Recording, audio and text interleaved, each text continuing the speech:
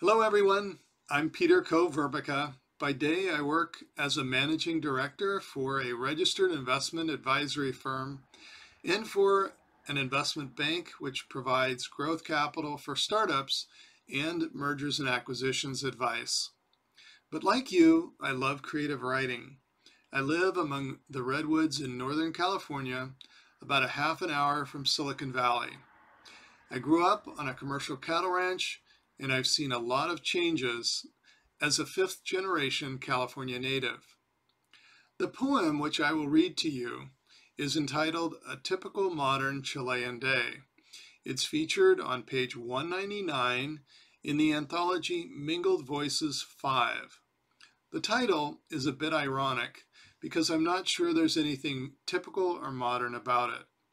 You'll note references to our current pandemic and recognize that the narrator interacts with none other than the great Pablo Neruda. A Typical Modern Chilean Day. It was a typical modern Chilean day, which chugged through jungle hills like a diesel until it found us hiding in the little town of Parral.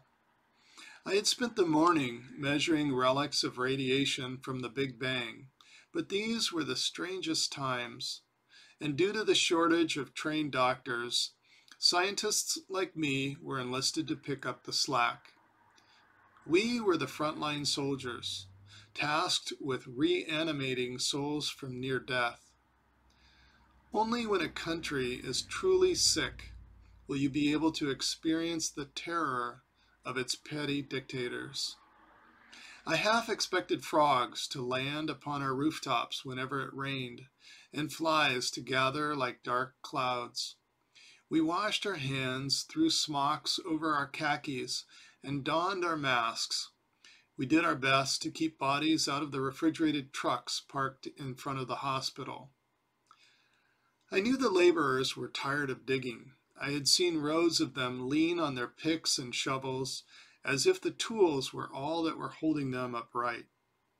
We were all in this together, even the musicians who had to leave their violins in velvet cases, and the women who would sit at the windows in loose-fitting blouses with cigarettes in their fingers.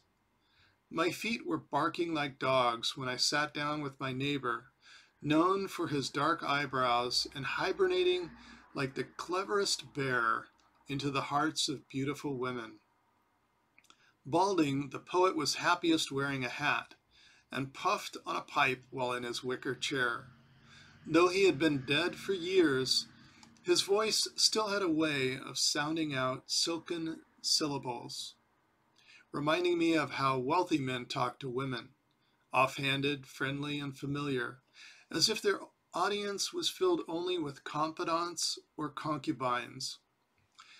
Fame pursued him like a trotting coyote after a spotted fawn, and he tired of it because it distracted him from his favorite pastime, writing short poems about his past infidelities, which he would pull line by line from the carved rosewood box of his mind.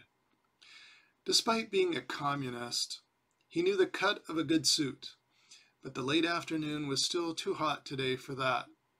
His jacket slung over the back of his chair, and a map of perspiration ran down the side of his shirt, like a thin country hugging a fat continent.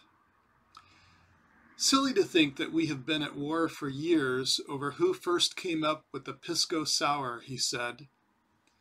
It was good to hear a man who could write about the universe in a lover's eye also discuss something so inane and simple on a typical modern Chilean day.